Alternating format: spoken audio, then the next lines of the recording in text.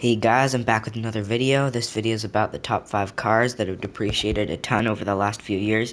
These are all recent cars, fairly recent, and they're all like luxury or sports cars, cars that you would want that now you can actually afford.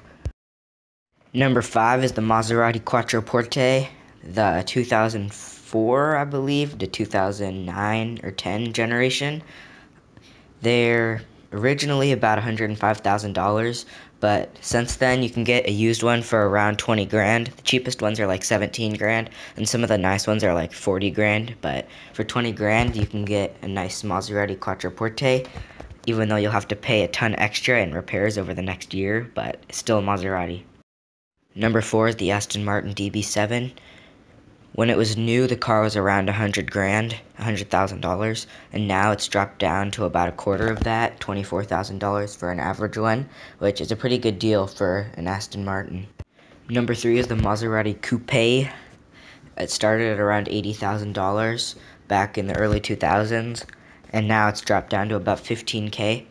I personally don't really like them. I think they're super ugly, and they're kind of slow too, but they sound really good, and they're still a Maserati for 15,000, which is like the same price as a Dodge Dart. Number 2 is the Bentley Turbo R.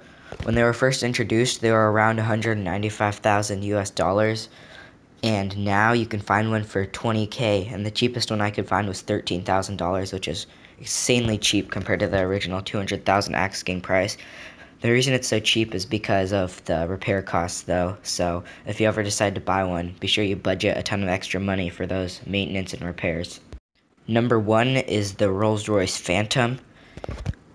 The early Phantoms, like 2004 models, are around $83,000 used, which may not seem like a very good deal because it's still very expensive, but you have to remember that this car is only about 10 years old. It still has a ton of tech, and they originally started around $300,000, and they could get really expensive with options, so $83,000 is a huge price difference off of that, and it's a pretty good deal.